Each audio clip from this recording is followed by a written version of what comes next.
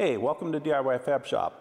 Today I want to show you a quick little 3D printed fixture hack for a manual tube bender.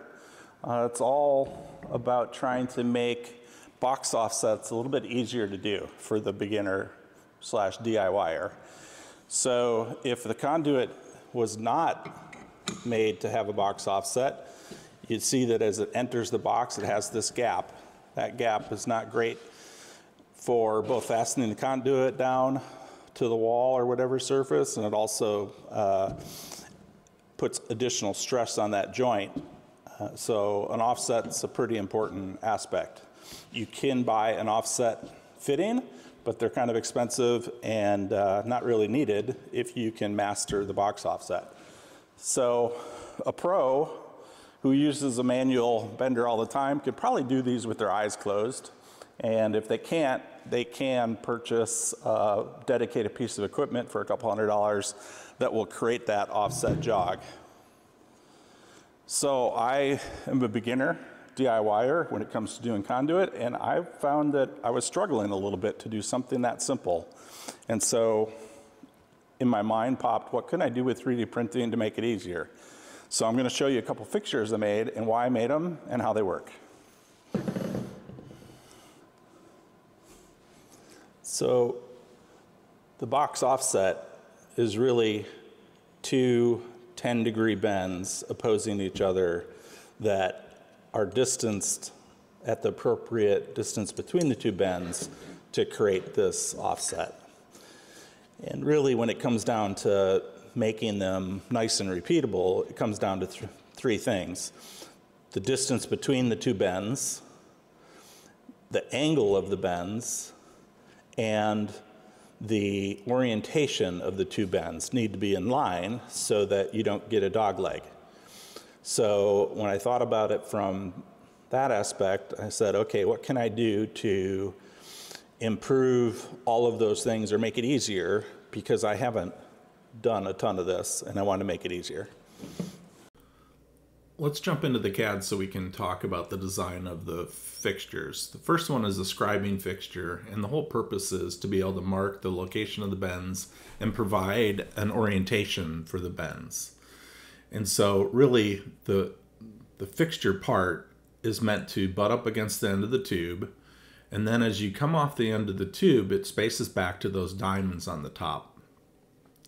That first diamond off the top is set back from the end of the tube and is where the first bend will go.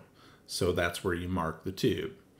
The second diamond to the left is exactly 2 inches back from that and is the location for the next bend. And so then, because I was putting together this fixture, I also said, okay, I think I can make it a little bit easier to scribe around the tube when you're putting the location of the bend. So you can just use this flat surface to use your marker to scribe all the way around the tube. Really, the reason for the fixture is to put this straight line opposing on either side of the tube along the center of the tube.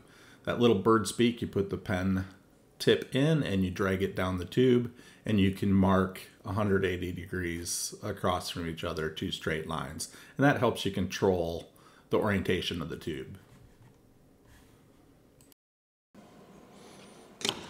I slide the fixture over the tube, slide it down to the end, and then I'm just going to mark the locations of the two bends. Again, something I could have done with a tape measure, but if I'm going to do it a lot, I got this fixture. I'm going to then use the half moon semicircle the end of the fixture to just trace that location so I can mark all sides of the tube.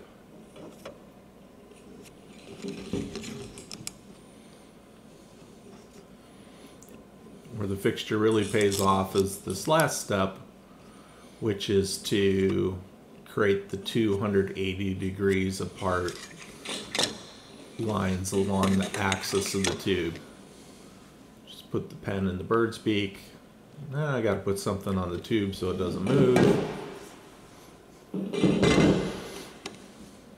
Scribe the line. And scribe the line on the other side. Now I have both my bend marks and the orientation. The other fixture I call the bend control fixture, and it has a radius to it and fits down into the bender. And it has this protrusion that fits into a hole in the bender to hold it in place. It doesn't snap in, it just kind of sets in, but it seems to be enough to hold it in place. And then on the top side, that's where the tube will bend down to when it gets to 10 degrees and bottom out, in that surface right there.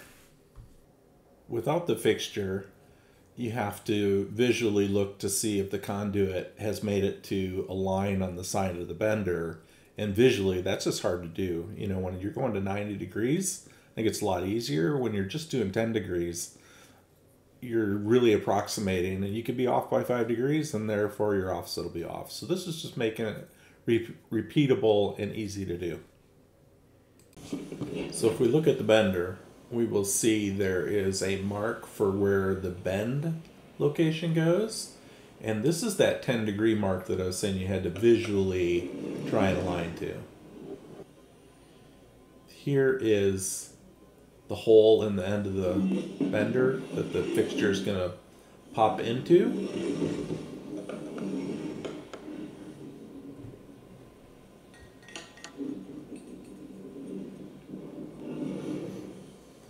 And you can see how it aligns with the 10-degree line. Okay, so now I'm going to load the pipe into the bender, and you can see that I place that first mark aligned with the mark on the bender, and then I rotate the pipe conduit to the mark on the end of the bender that shows center. Now I have the orientation controlled and I'm on the bend mark, so I'm going to place it on the floor. And just a little bit of finesse here. I'm not trying to squash it. I'm just trying to bring that fixture down in contact with the conduit and get right to that 10 degrees.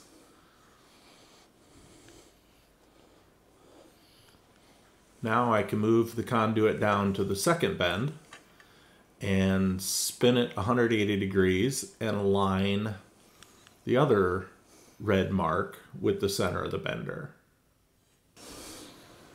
And again, finesse, just bringing that fixture down to kiss off the conduit. And we have it. All right, there you go. Nice little box offset. You might not have noticed, but that marker was actually dry erase, so cleans up nicely. I wanted to use something that had some thickness to it for the video, but I think in practice it's actually kind of practical to have a nice mark versus a thin pencil. So again, box offset worked great. The 3D fixtures, no, you don't need these. They're just aids. They just make it a little bit easier. You know, the process of kind of designing and fabricating them and working with them made me kind of really appreciate what I was trying to accomplish. I bet you after I do another, 20 of these, I'll probably cast these aside. I don't think I'll be able to do them with my eyes closed, but I bet you I can get the finesse required to figure it out with the manual bender. But for couple 3D printed parts and a manual tube bender, a little bit of time, I was able to figure it out. If you want access to these CAD models, put it in the comments. I hope you'll hit the like and subscribe button. Share this with somebody that you might think you'll get something out of it. And thanks for watching. And catch you next time on Build Like That Job.